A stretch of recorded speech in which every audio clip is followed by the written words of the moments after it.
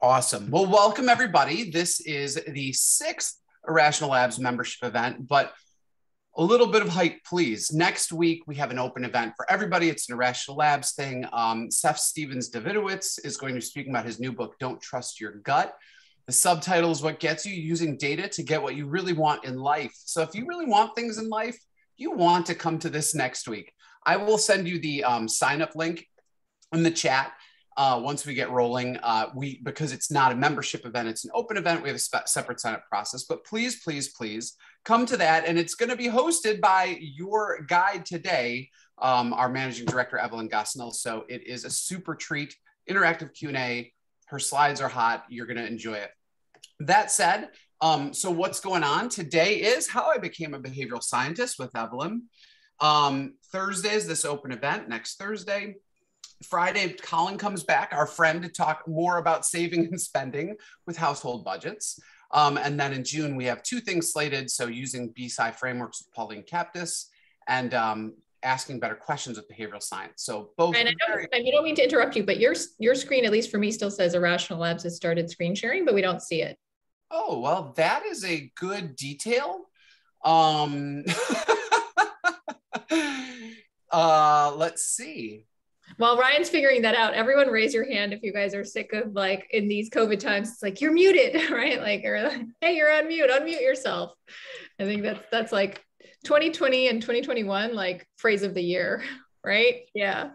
Yeah, well, at least they could hear me, for better or for worse. Can these people see it now or no?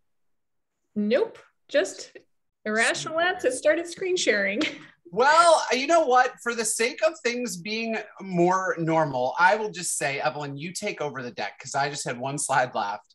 And so we can pretend it's radio and now we're going to video. That's very high tech. So Evelyn is going to talk to you about her journey. Normally we give big intros, but Evelyn's basically going to tell you her biography today.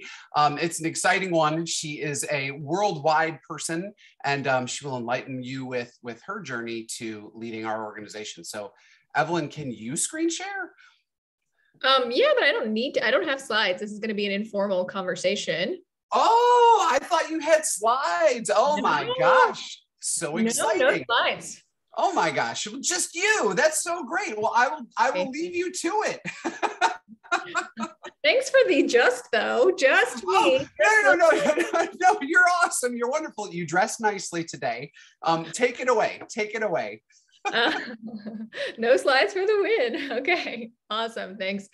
So let's keep this super participatory. I don't know about you all, but I miss the good old days when we actually got to do stuff in person. So we're going to try and make this as much as though we're in person as possible. If you feel comfortable, turn on your camera. That's nice. It just makes me feel like I'm talking to a group of people in the room, but I totally get the Zoom fatigue. That's also real. So that's totally fine.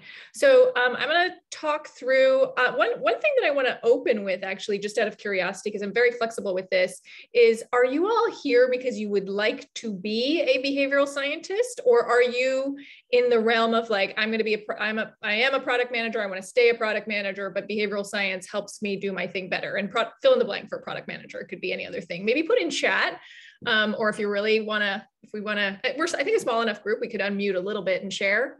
But chat's also fine.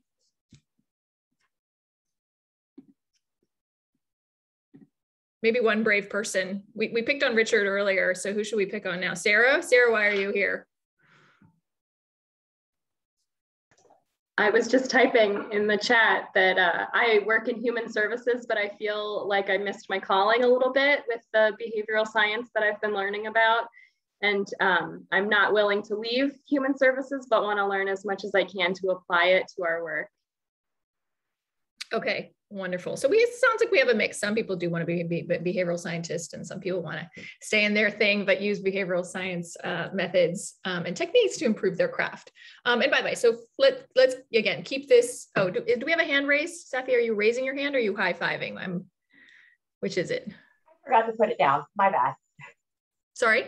I forgot to put it down. Okay, no worries. Yeah, sorry. Okay, so let's, I have the short version of this and the long version of this. I guess since we are all here today, we'll go with the longer version for shits and giggles.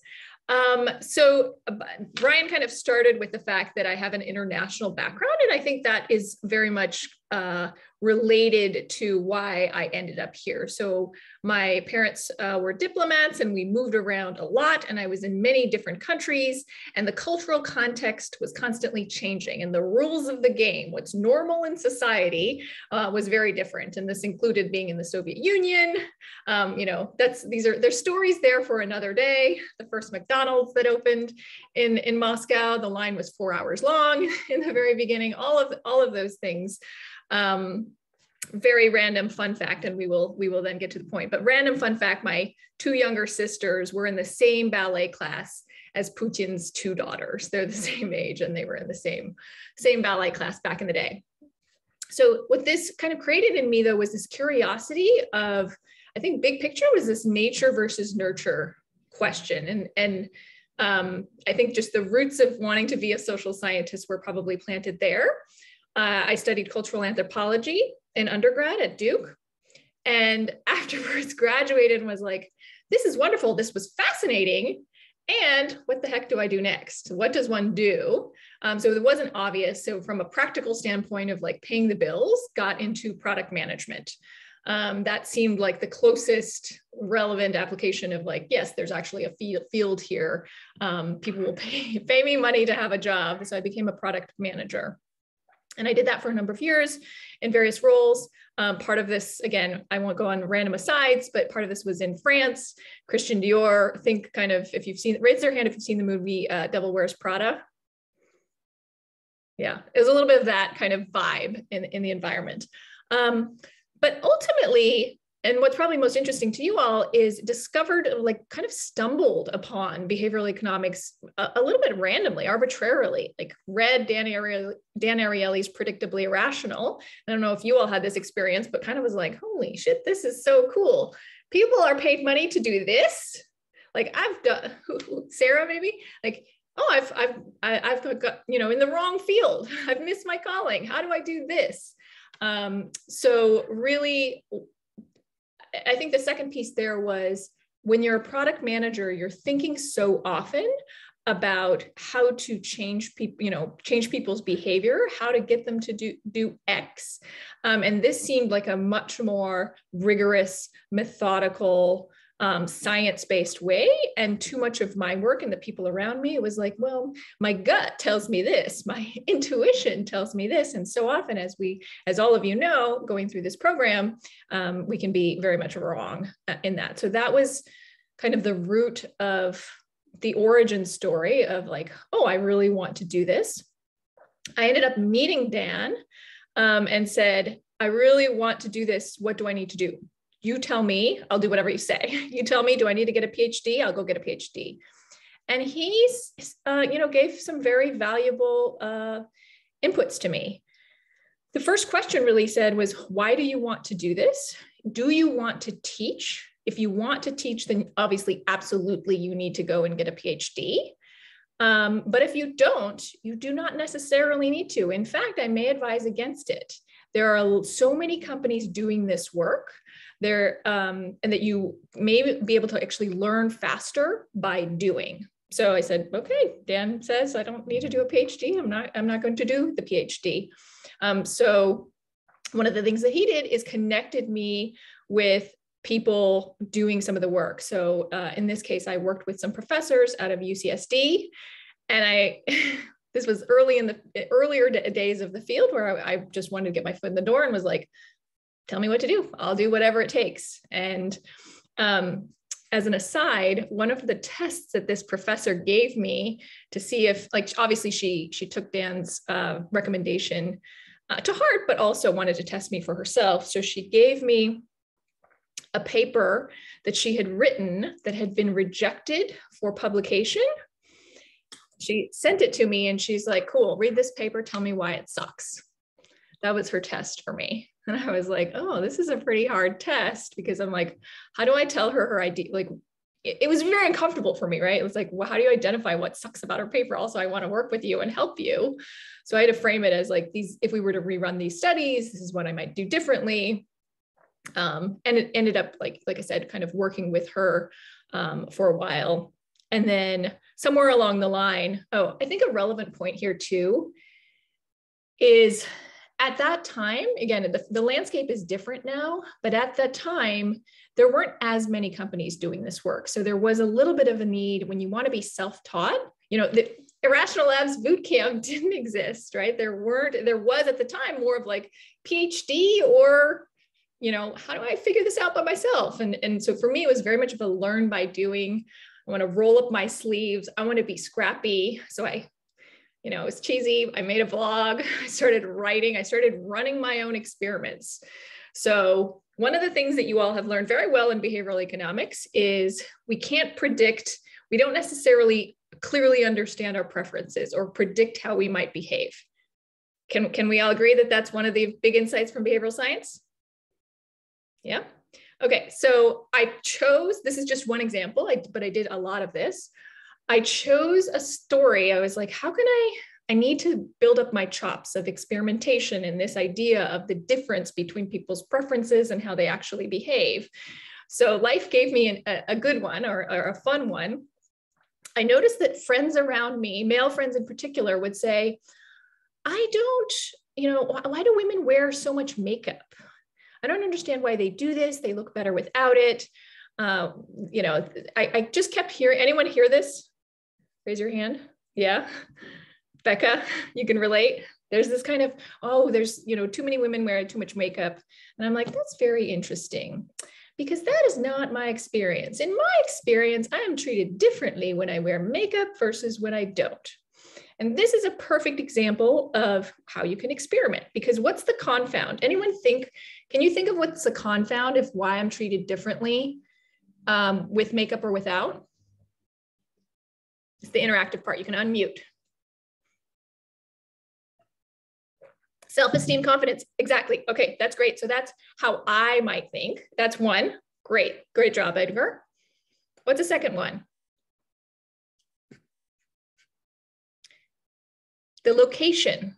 So I'm more likely to be wearing makeup if I am at a bar, right? I am less likely to be wearing makeup if I'm going grocery store shopping. So people coming up and flirting with me could just be a function of you're at a bar versus the grocery store. That would be what a nice example, what we call the confound. So how do we measure this? So I did two things. First, I did a survey just to confirm that it wasn't just like me and my friend group, just, so I did a survey with men saying, what is your preference, makeup, no makeup, and had them do this. And again, this is just me by myself. I'm nobody. I'm just going to go and run this survey.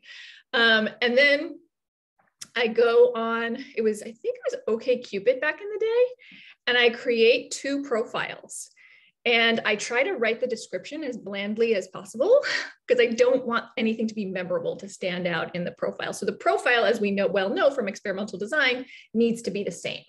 The profile needs to be exactly the same. The timing needs to be the same so that we know that there's different effects, right? Around Valentine's Day, right before Valentine's Day, there's a big sign up.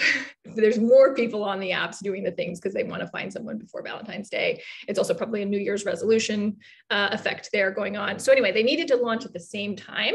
So I needed to have two profiles. And actually I do, speaking of slides, I actually can share the actual slides of this, the screen. I knew it was just a matter of time. Well, these are slides for next week, but you guys are getting a sneak preview of this. So I launched these two profiles with and without makeup, with the same description in the profile. And anyone want to take a guess? So first of all, what's the dependent variable here? We're learning about my background, but also doing a pop quiz on behavioral science. What's the dependent variable? What are you going to measure? Likes, responses. Yep. Great. So at the time, I don't think it was like this. Again, I'm aging, I'm dating myself here, but at the time it was messages. So I measured the number of messages that I got, and I got 30% more messages for the makeup profile. You could actually arguably have a different dependent variable, or you could also try to qualitatively measure. This would mean you would want someone blind someone separate. So I could have said, hey, Ryan, I'm going to give you a bunch of messages. You tell me how good are they in terms of how much is this person signaling that they want a relationship versus a hookup, any of those things. And so you could have someone separately kind of rate. That is a more complex experiment. The most important kind of easy dependent variable here is just messages. Everyone following? How did I isolate the impact of naming? So my name, you meaning what my name was? Yeah, you probably created two different profiles with different names, right? And so if one was Margaret versus one was Wendy, maybe people were more attracted to Wendy than Margaret. That's great. That's very insightful. I actually don't know if I created names. I think also, that's a great point. I should actually look that up. I think it was at the time you might have even had just like profile names. You know how like AOL, you just had like it was like a alphanumeric or something like that. Yeah, it was something. I don't know that I had names, but that would be a great thing. And small pitch for next week's event. It's something that Seth Steven Davidovitz has looked at, actually, preferences for names. We're super irrational on this. Even if you take away all photo stuff, we have strong preferences for, and he's kind of defined names that are sexy and names that are unsexy. I read that, and my sister's name, unfortunately, is in the unsexy list. And I was like, oop, not going to tell her this. Don't come to my webinar. Okay. So anyway, that was just to illustrate. At the time, it required a certain amount of scrappiness. It like I said, there was no boot camp. There was, and it was very much in my mind, I got to learn by doing, right? I need to be scrappy. I needed to have a blog. If I was going to go to anyone and say, look, I am interested in doing this work, I needed to have my thoughts, my way of thinking all kind of outlined. One more quick example of that, just for fun. Has anyone heard of Hal Hirschfield's research out of UCLA on how we think about ourselves versus our future selves? Anyone familiar with this? Yeah. Okay, great. Well, this makes it even more fun to tell. Okay, so what he has looked at is how we might think about, imagine you are thinking about your next birthday. Everyone do that for a second. Your upcoming soonest birthday, imagine it. What do you see? Someone unmute and tell me the scene that you see.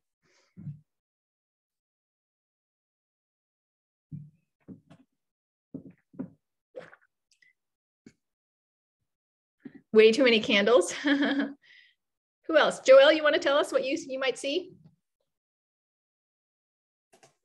I feel like this year, my birthday is very much going to be very low key. I just had a baby, so I feel like the attention is no longer on me. Congrats. Even at my birthday. Congrats. Well, I hope you do get a little moment for yourself. Okay, so okay, great. Thanks. Vesna, family, friends, cake. Absolutely. So this is a common thing. We tend to think when we think of our next upcoming birthday, we see the scene around us. We see it from our first person. We see it here. Now think about your birthday. Imagine you're turning 80, 75, 80. Let's pick a round number up there. Now think about that for a moment. How do you see the scene? One of the things that changes for a lot of people is the perspective that they're seeing it from. So when you're seeing your upcoming next birthday, you're seeing it from this perspective, and I'm seeing the friends and family around me. When I think of my 80th birthday, I'm actually seeing it from the side. I see myself in the picture, and I'm no longer Evelyn.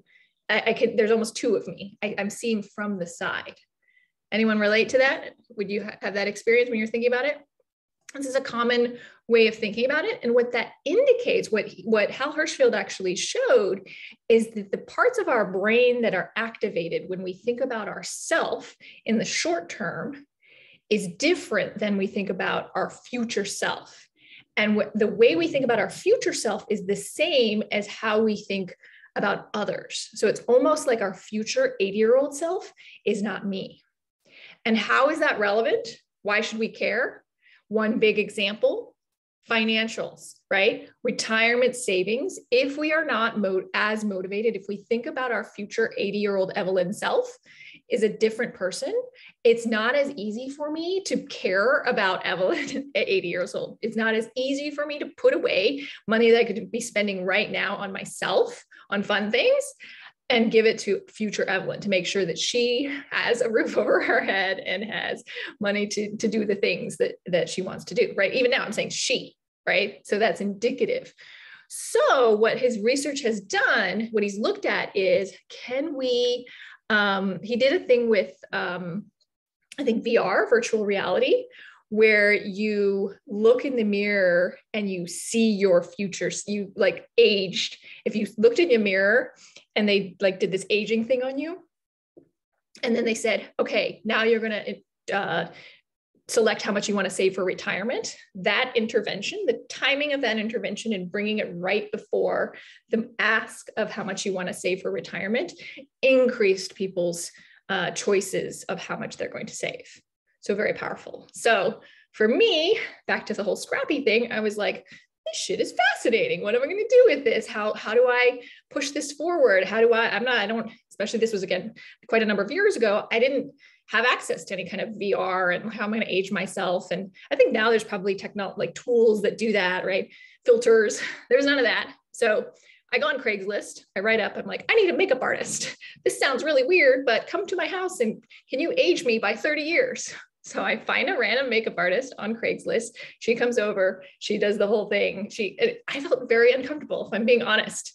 Like there was a part of me, because we were taking pictures, I'm going to put it on the blog. And I was like, there was a moment, I'm telling you guys among friends, where I was like, oh, you aged me too much. Can we undo some of it? I don't want a picture like this. Like the vain side of me was like, no, I look like I don't like this.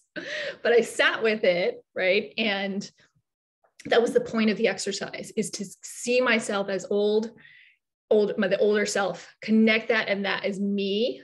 And so that's where I got to kind of write a blog story about this. Again, this is all just two quick examples of the narrative of being scrappy, being creative, figuring it out, do what you need to do. I think now what that looks like is probably different. There's a lot more, can you approach a company and come to them with a problem that they're trying to solve and be like, hey, I am trained in behavioral science. I can help you do XYZ thing.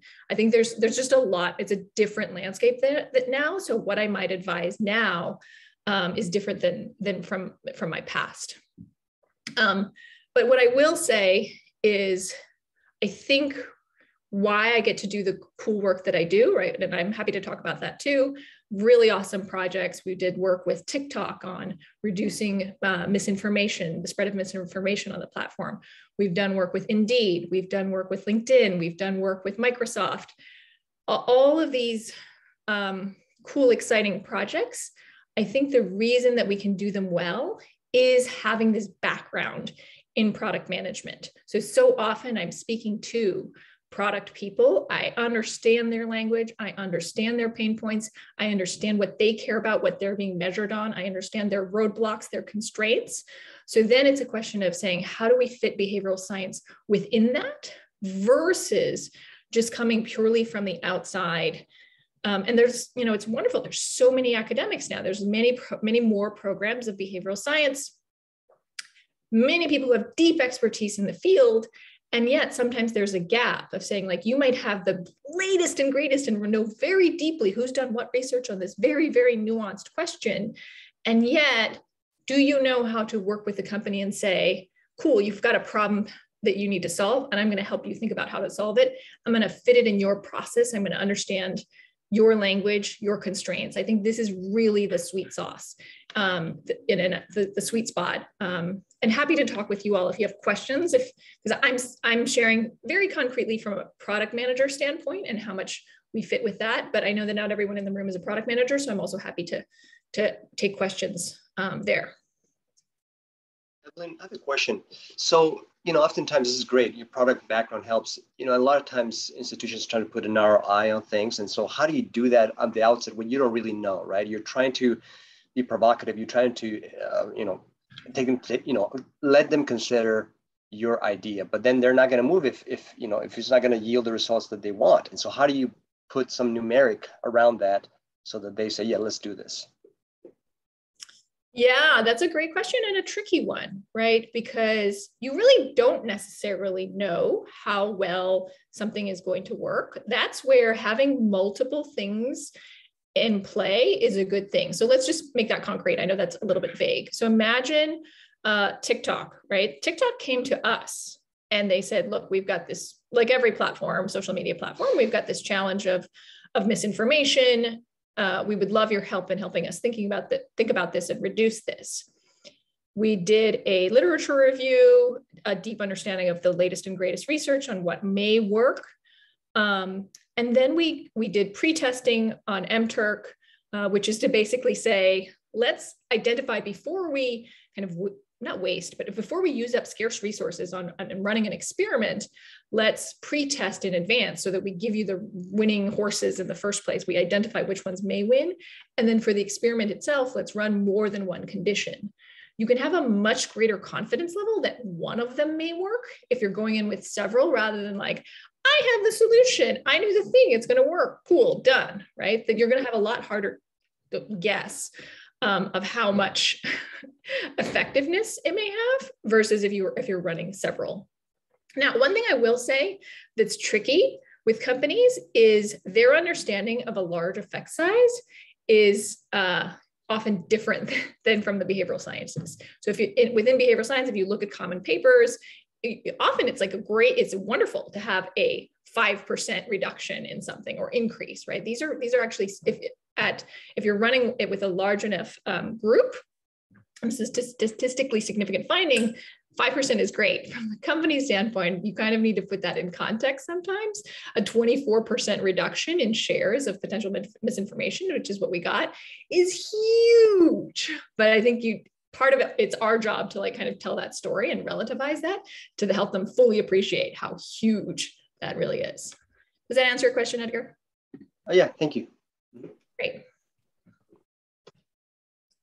Next question. Ryan, also, if you want to, I know you're like Ryan is our facilitator or extraordinaire. I know, but you're the main event. I'm just letting you hold court, Evelyn, but I'll facilitate. I mean, if you need me to jump in, I'm there.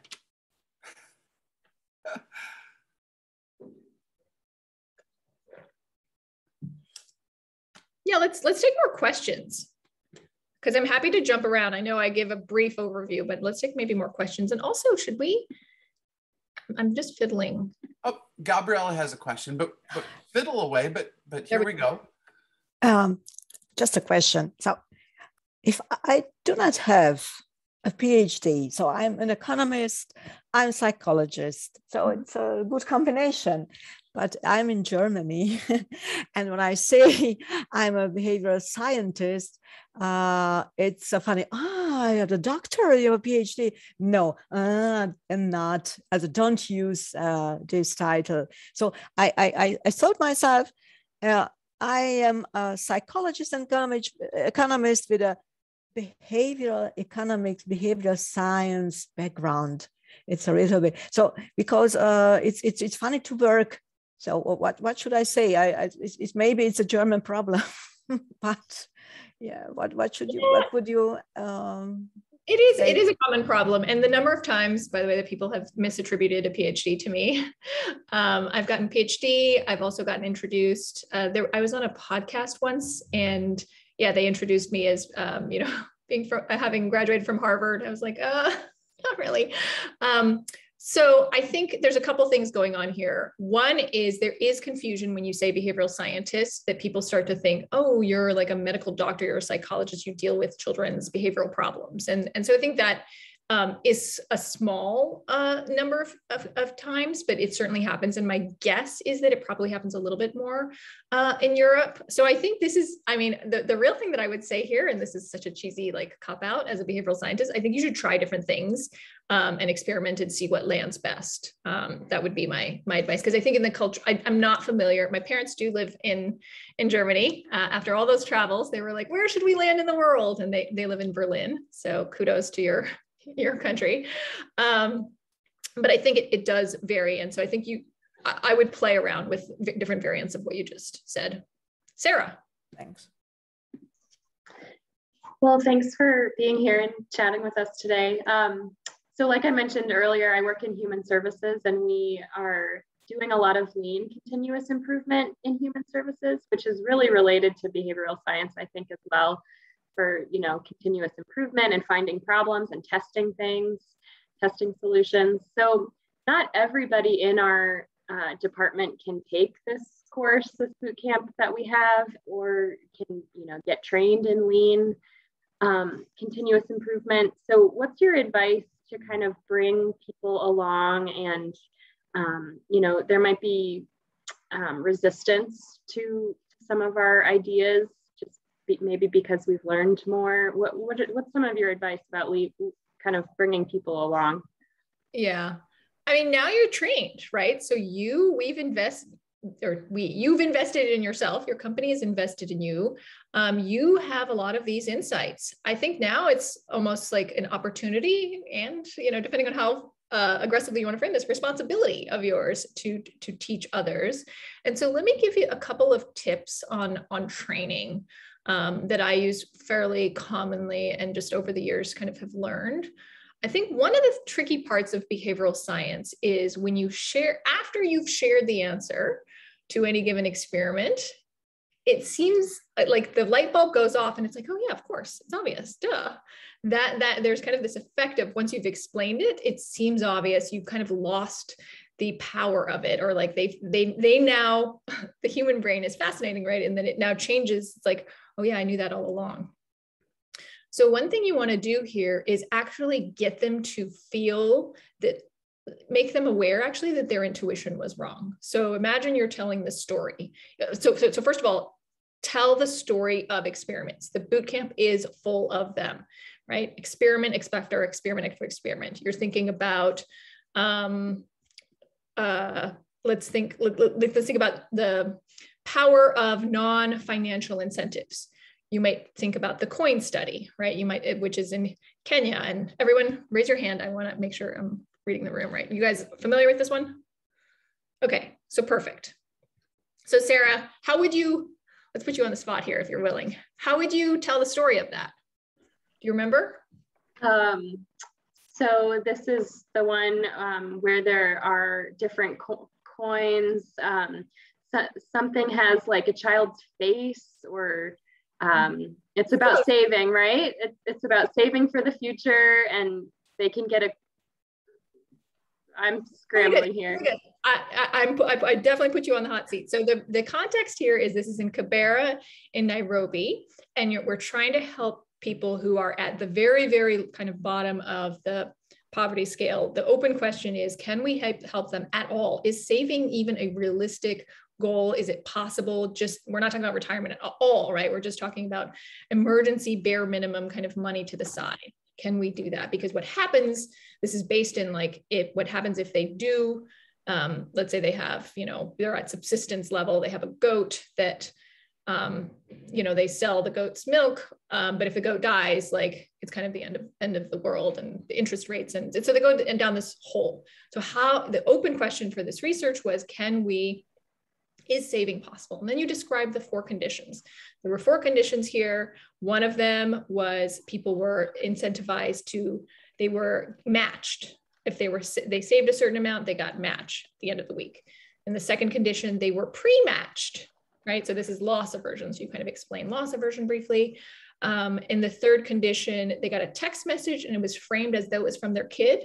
So their kid's name is Johnny, and it's like, Johnny wants you to save money for the future. And then the fourth condition was this coin. And I've already given away, right? Because I called it the coin study. But the coin, you tell the story of, there was this coin, it was plastic, but it looked gold. And you scratched on the weeks that you saved, and you didn't scratch, you marked basically whether you saved or not. So the key here in this example, and in an example, you pause. Don't call it like I read it, right? This is not, I didn't do it well. But in this case, you would just tell the story without calling it the coin study. And you would pause and say, which one do you think won? And if you're in a room full of people, you can say, okay, this is forced choice. You're going to have to pick one, raise your hand. And so you want everyone to see where the hands go up. So what typically happens is most of the vote happen on financial. And then you can then kind of tell the story of what actually happened. But there's a very, very different thing when you physically have gotten people to, you can't now undo the fact that your hand went up, in the same way that if you just thought about it, you can mentally do some gymnastics being like, oh, I knew that all along. So that's the power of, that's my pro tips on how to train people with behavioral science. Tell it through stories, right? Use studies, memorize some of the key studies. You don't need to know the exact difference of it increased by 12%. You know, people don't care about that. You can do that. If you memorize the numbers, you probably will look, your confidence, perceived confidence may look a little bit higher.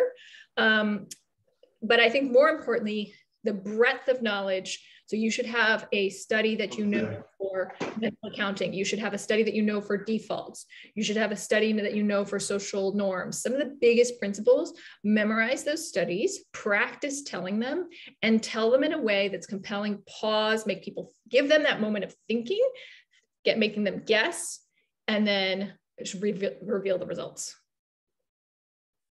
Okay, who is next? Ryan, who's next? Matt is on deck. He had a chat question that I'd like you to surface. If you're there, Matt, where are you at? Where are you located geographically? We know you're in Zoom land, but. Yeah, if you can hear me, I'm from Arlington, Virginia. Excellent, excellent. Well, bring on your clarifying question. It was a great one. Okay, well, thanks for the advice on the stories and the polling. I think that's awesome. I think I could probably execute that through Zoom with a poll, maybe even. Yeah. To pull that off. But I struggle. I'm trying to build a team and trying to sort of bring in this capability to, like, we're a division within a large company, and it's really challenging. Like, they want to, as John List talks about in one of his books, they want to tinker a lot, but not necessarily test. They like to try something new. Excuse me. I'm temptation bundling. I've been working out at the same time as doing this, but so they want to do things like, well, let's try this on 20 people, look at directional results and scale. That's kind of the attitude, because, and if you try to introduce any more rigor than that, like having a control group or a powered sample size, it starts to look academic. So it's really hard to move the culture along. So I'm trying to look for, I mean, I keep hearing over and over, I think you kind of said it, for early tests, interventions, try to find some big wins that show a large impact that, you know, shows up on the radar. And, you know, that's a struggle. And then, but ultimately, you're right, not everything's going to be a big win, low hanging fruit. And so I've heard of this term of value engineering and high velocity incrementalism, where you're like, you know, there's a lot of small marginal improvements that you can get to that add up to like a big change in business. And you know, as far as being more competitive and being more innovative, but sometimes it's a lot of small improvements. Do you agree with that, or is that something to transition to? And how do you sell the small improvements when, especially, everybody's looking for big wins? Yeah, that's a great question, Matt. And thanks for asking kind of the tough question. By the way, shout out. I lived in Falls Church, Virginia as well. Went to George Mason High School, which is, yeah, it should be near you. Yeah. So, couple things let's touch on. So first of all, one of my questions to you is what is the sample size that you have access to? So one of the things we deal with a lot is like startups who come to us and are like, cool, we want to do testing. It's like, you only have 300 users or 1,000 users, or, you know, early stages. So do you actually have, what's the user base? I don't know enough about. Yeah, for now, for some metrics and outcomes that we can have into the hundreds or thousands, for sure, especially some of our email outreach campaigns. And, okay, you know, but there's still that reluctance, like to experiment. Yeah. Okay. So you said email. Email to me is like no brainer, easiest, one of the lowest lift. There's so many platforms that allow us easy, simple, like you absolutely should be testing email. Like everyone should be. Email is I would say not the most exciting, not the highest impact. But in terms of building some wins and actually like using a platform to show the value of testing, email is such a duh, it's so easy. You're not changing like on an app, right? Like the opposite of this would be like on an app, build 2 different features and randomly assign users to like, that's, you have to engineer both features. You have to launch, like that's much more complex. Email is no brainer. The other thing that I would say, and I don't know if this applies to you directly, but since we're sharing with everyone in the room, MTurk, right? So MTurk, going back to the TikTok example, but this is very common for us in any other, you can do easy, cheap testing off platform. And you can try and select, in the case of TikTok, we were able to filter for TikTok users.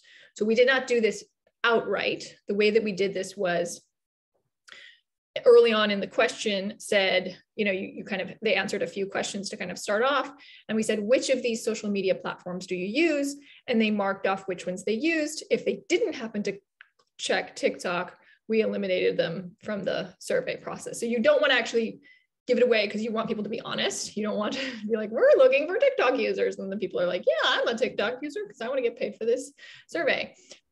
So that's another, I think, thing in the toolkit in terms of if you're blocked from doing tests within the platform or within your product, you can do a lot outside and come with some significant results and say, look, I've pre-tested this. It's not guaranteed that these results will hold in the product, but it's certainly de-risked in advance. I think who is the MTurk audience? Who signs up for it? This is a great question. So there is a little bit of a bias. It's not perfectly representative, but you can filter and you can try and match your population as much as you can. So like you can ask all kinds of demographic questions so that you can more closely match your demographics.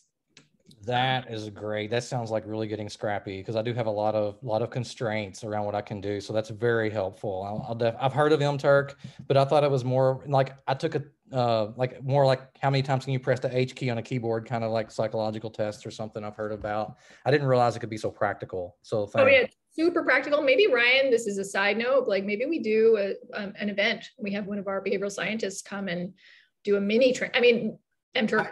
You can't learn it in an hour, but we could do a mini training. You got one? I know someone with the initials KP who might be perfect for that, but I'm just saying. Great. Okay. Who wants to be our next? Any other questions? You guys some of you look so thoughtful. Richard, you look very thoughtful right now. Yeah, I was writing that note down, so I'm monitoring. Anybody else have any profound things to ask or just silly things? We take either, because we are equal opportunity discussers. Hey, so I was sorry, this is just putting my face here because I know how it feels to speak with a name or towards a name. So it was interesting. You, Edgar. Yeah, likewise, man. So it was interesting talking about the power of stories. And so you're a great storyteller. I know Dan is as well. All the great, the good behavioral scientists are just awesome at storytelling.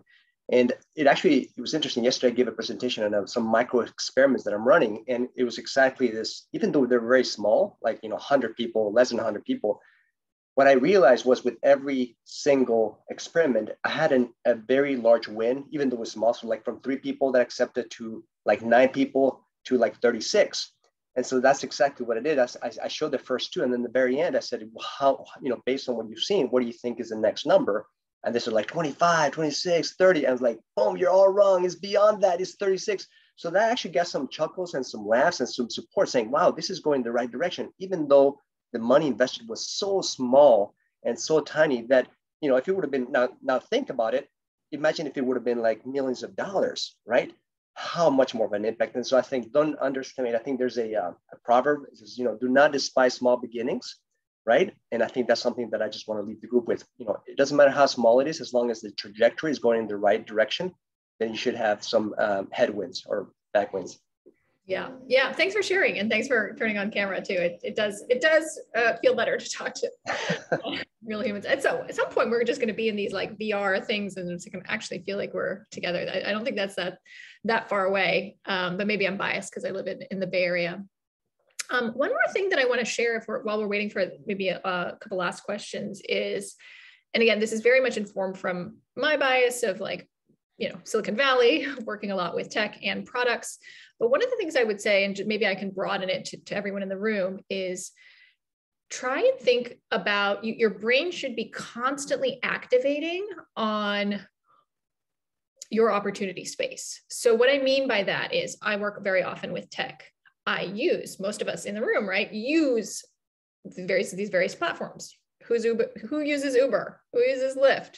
Who uses DoorDash? Who uses, all of what's your banking app? What are the tools that you use? Google Maps, even things like that. There's lots of ways you can think about your mindset should not just be, oh, I'm a user, right? I need to call a ride for Lyft. I'm a behavioral scientist, and as I'm looking at the experience, I'm thinking about, wow, they're using this principle on me. How effective do I think it is? Or what might I do differently? So an example of this, and I don't remember if it's Uber or Lyft, maybe it's both, but an example of this was very recently for me was you're trying to call a car. It gives you these price options. And it's like, if you subscribe, let's say the ride is like, whatever, $20, but it's like, if you subscribe for this monthly fee where you pay $10 a month, your ride would be $12 or $10. And so I have these two options and I'm like, what's happening to me? I'm stressed. I don't know. Right now though, what do I care about? I need to get to my doctor's appointment. I don't care. I don't have the time and energy to deal with this cognitive load. I need to get to the doctor's appointment. I'm going to say no because I don't know. I haven't had time to think about the math. So I say no. And then what happens later? I'm sitting in the ride. I'm on my way. I've got a 10-minute ride. Now is the time to ask me because I'm doing nothing anyway. And you should be, and I'm got this kind of dead space where I could calculate, and you should actually retroactively, if I were Uber or Lyft, I would actually retroactively show it would apply to this ride, even though you said no, or like, actually, I would probably even just time the ask. I wouldn't even ask at the beginning. So this is a question of timing, right? Basic behavioral science thing of when we do the ask matters. And so this would be, what I'm trying to share here is for your space, constantly be thinking, and maybe you do a blog, maybe you don't, but it's like, I do screenshots. If you follow me on Twitter, if you're interested in this, by the way, I tweet a lot about this. I have a recent one that was all around DoorDash and the tipping that the interventions that DoorDash was trying to do to increase tips. And so you want to just put yourself in the shoes of, I'm a product manager at DoorDash. And my job is to increase people's tips so that Dashers get more money because right now gas prices have gone up. How am I going to do that? What interventions, what's in my intervention toolkit? If I were to run an experiment, what would be my 3 or 4 conditions that I would run against each other? Things like that. So be thinking about that in your space. That would be one of my big tips for you all as well. Okay, do we have questions? Oh yeah, I was just gonna say I shared I just shared a tweet of hers, but please do follow her on the Twitters. Evelyn, I always enjoy your BE in the Wilds. Could you just share another one? Is there another one that comes to mind that you were like, that you shared on the webs and you were like, dang, that was crazy? You really put me on the spot all of a sudden. Well, I try. I should go to your feed. One of the things that I thought about, maybe this is like recency bias and I have DoorDash in my head. I thought about carefully, and I don't have the exact answer. I haven't thought about enough, but I noticed, did any of you guys raise your hands? Did you order during kind of the early moments of COVID when we didn't fully, like you kind of wanted to support restaurants, but we weren't entirely sure like early in those phases?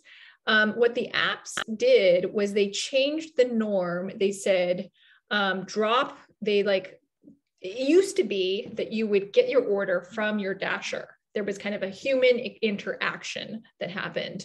And they changed that and they said, your Dasher, please don't come out. Your Dasher is going to leave your food in front of your door. And then, you'll pick it up after they've gone. We'll notify you when they're gone. There was some change. I don't remember the exact wording. But for me, this actually triggered the similar thoughts around tipping, because I said, what this does is it slightly dehumanizes the experience. I no longer see the person in the face. So I'm probably less likely to tip. My tip amount may reduce because I'm no longer, it's like a robot. The food just magically appeared. So what I thought about is this change makes a lot of sense to do during those early phases of COVID when we didn't know, but I thought now we've reset the norm. If I'm Dasher, DoorDash, or Uber Eats or one of these things, I would also want to think, how do I make sure I don't now create this new norm that sticks forever? Once we're, one day, I don't know when that day is, once we're exiting out of COVID, the never ending, like keeps going farther and farther away. But I was concerned about a permanent shift, this kind of dehumanized thing where it reduces people's tips because it seems like the food just magically appeared there. How's that for you, Ryan? Oh, it says screen sharing again, but I don't see a screen. Did we lose Ryan? You have a great picture of block driveway, ticket versus towing, and concreteness. That's what was supposed to be shared. I don't know why my screen sharing is not happy, but. Oh, well, this will just be a teaser, you guys. We'll just have to go on Twitter and check it out. I'm trying to tweet more. So this is like public. I'm pre-committing, right? By sharing this, by talking about this now and getting more, hopefully a few of you to follow now, I'm like pre-committed to needing to tweet out more, right? So this is, behavioral scientists do this stuff all the time on themselves. So before we go to the wrap, does anybody have a final question or two to ride us out? I have a question. So I am early in my career, but very interested in behavioral science. It is not what I am currently doing. I definitely see how I could use it in what I'm currently doing, but I'd like to be more involved in behavioral science. How would you recommend, I guess, pivoting career paths to get in an area that uses behavioral science more? All the things concurrently. I mean, I think if you haven't participated in our boot camp, I think that would probably be my first answer of training. And I guess it's part of this is rewinding back, right, to how I started with how I many years ago asked Dan this question. What do you want to do? What's the end result that you want, right? So if you do want to be an academic, then of course you need to pursue that path of the PhD, the full PhD and all of that jazz. If you don't, then that is a very different career path. But I think that path, it looks a lot more learn by doing. By the way, funny, quick aside that just shocked me. This was many years ago. Kristen and I were at a conference, an academic conference. And I literally was so long ago that I don't remember what the paper was, what the finding was, but somebody was up at the stage presenting his findings. And it was actually, and I feel bad that I don't remember, but it was actually some kind of fascinating finding. It was great. And we said, cool, we have a question. If you could work with any company to implement what you just researched, this finding, like they could benefit from it, what would it be? And he said, I have no idea. I have not thought about that. And our heads exploded because we're like, for me, I mean, the reason, yes, it's fascinating. I think humans are fascinating creatures, like all of our biases and all the ways we make mistakes. And it, in many ways, it's wonderful. I'm happy that we are as funky as we are. We're not robots. That is wonderful. And the reason that I have so much joy in doing this work is for impact, is so that we can go change this thing. We can go, whether it's DoorDash or it's bigger things like retirement savings, like let's help people. Let's use this science for good and create interventions in a real product, and maybe it's not a product. Maybe you all are in government. You want to change government, the government nudges, healthcare, all of the things, it doesn't have to be just this narrow product thing. But I think that would be my kind of big pitch here. Does that help, Joelle? Yes, thank you. And Evelyn, I think this is a good dot connector, right? Can you talk about your master's degree and how that was applied? Because people often ask me, like, should I get a master's degree? And sometimes I say, yep, you should do it in behavioral science. Sometimes I say, do data science and just, hobby horse on behavioral science, but have that data science background. So yours was interesting. Can you just talk about your hot take on that as opposed to doctorates? Yeah, again, I think that the main message that I would have here is like, what's the end goal? Where do you want to be in the end? And what are the things that you want to be doing? I would say that's kind of the first thing, is like getting as much sense as you can of that, and then kind of backing into that route. And then the other thing would be start small and go bigger. So I actually don't think if you're, maybe Joelle, for you, it may not be, we haven't talked in depth, but it sounds like it may be jumping to a master's would be kind of a bigger move. You know, the idea of like boot camp. I think in the long run, Ryan's going to kill me for this, but it's like, we're going to have more advanced versions. So there may be levels of like this initial boot camp, initial cohort. We may have advanced versions of that, you know, kind of a step function, unless you're really confident and you're ready to go all in and be like, cool, sign me up for the master's or the PhD. There's so much to be learned. There's so much out there, and we're doing our best to put it together and package it and create training programs. Ryan's done an excellent job of next leveling the content that we had in the beginning. So yeah, I mean, maybe it's a biased approach for Rational Labs first to be like, yeah, do our boot camps. But I think we're just proud of, I think, how much we've put together to make it, our goal is to make it very accessible, very applied, very much learn by doing rather than theoretical. And I would say that's one of the big differences is if you do go more of the academic route, make your best effort to try and connect that, try and find an internship in parallel with a company that will let you apply some of the insights. Like, yeah, my super strong bias is like learn by doing. Yeah, and I think some master's degrees programs are actually really good at that, and some are terrible at that, right across the board. Yeah, so yeah, exactly. Yeah. I don't want to. I'm not. I probably generalized a little too heavily there. No, I mean, I just think it's worth noting. So you got to, if you want to get additional credentialing, I'm always like, oh, get some subject matter expertise.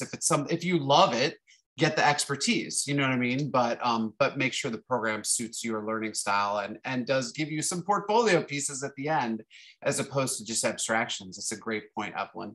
So to wrap up today then, first of all, Sharon always asks some money questions. So Sharon's like, hey, like, what are your favorite BSci resources? And if you didn't see it in the chat, I was like, oh, Sharon, we've got links for that. We've got links and links and links, and I've got boilerplate email, and oh my gosh. So there's a cool spreadsheet there that the team put together that's just kind of a list of our BSci resources. That's in the chat. Remember, for the time being, our all these membership events live in a YouTube playlist. It's this not super secret URL that I just pasted there, and that's always in the calendar invites. So you'll see that if you need to catch something you missed. Don't miss out. We want you to have total FOMO on, I don't know how they're doing the back end. So I'm going to pretend that you can't even watch it on video. I'm going to pretend that you have to be there in real time. I don't think this is true, but do sign up to see Seth and Evelyn next week. It's going to be a blast. And I feel like I had one more link, but maybe I don't. Oh, no, that's it. Those are all my links. So I think we're in great shape. Please come to the open event next week and stay plugged in. Always reach out to me on Slack if you have any questions. And if you had something really burning you needed to ask Evelyn, you should probably tweet it at her because she loves people tweeting at her, but you could also talk to me too. So thank you, Evelyn, for all your energy today. Thank you, everybody, for hanging out on Friday, as always. We look forward to seeing you for the next thing. Thanks all. Wonderful to interact with you all. Good luck on your journeys. Keep us in the loop. Take care, everybody.